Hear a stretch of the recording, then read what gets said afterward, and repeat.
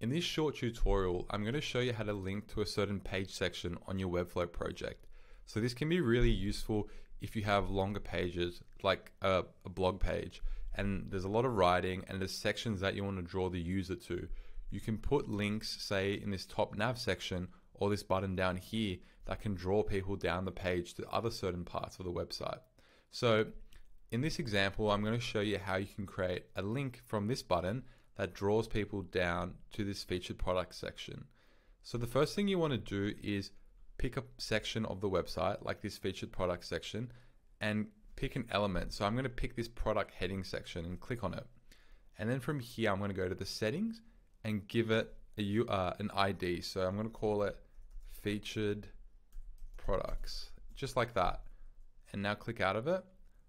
And then I'm going to go back up now to my explore button, and I'm going to click on that as well now. And then from here, I'm going to now look at clicking on page section here, this button.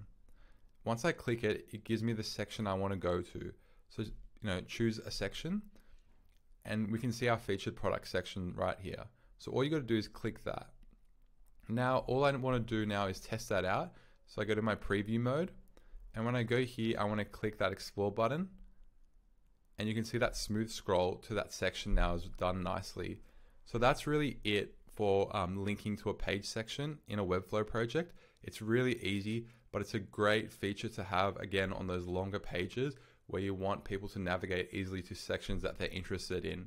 If you found this tutorial helpful, I'm doing a lot of tutorials on my channel, Digital Marty, so please follow along and subscribe to the channel and like this video if it was helpful. And if you have any comments, just leave it below and I'll try to help you.